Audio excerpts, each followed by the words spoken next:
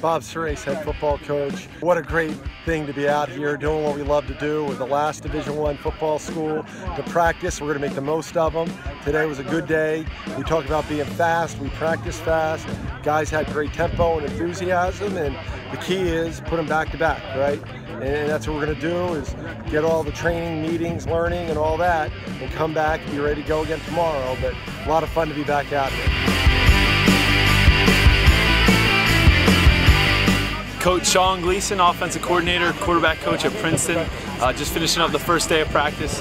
Extremely excited to get back out here. I think it was well felt by everyone involved. Especially happy with all of our quarterbacks passing the conditioning test and really pushing the envelope as it relates to our no huddle. We want to make sure that early days of practice that these guys have their foot on the gas at all times, and we're happy and pleased with the way that went. Shy of the first down by 2 yards.